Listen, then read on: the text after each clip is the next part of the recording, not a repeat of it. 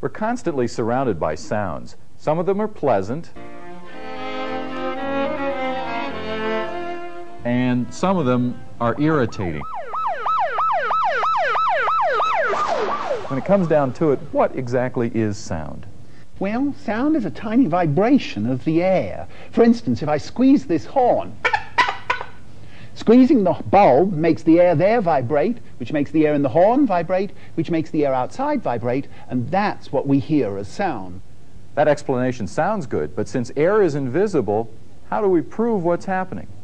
Well, as the air moves back and forth, it pushes the air pressure up and down, and we can check that on a pressure gauge. Would you like to see? Yes. We call this whole thing an electronic soundscope. It has a pressure gauge which is sensitive to tiny variations in pressure and shows them by making the little dot bounce up and down on the screen. Here, I'll show you.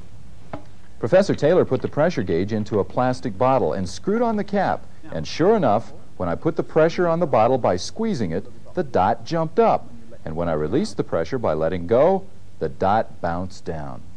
All right, we're ready to investigate a sound now. And Tim Hanna is here with his tuba to play for us. Hi, Tim. Have a seat there. Now, let me get this straight.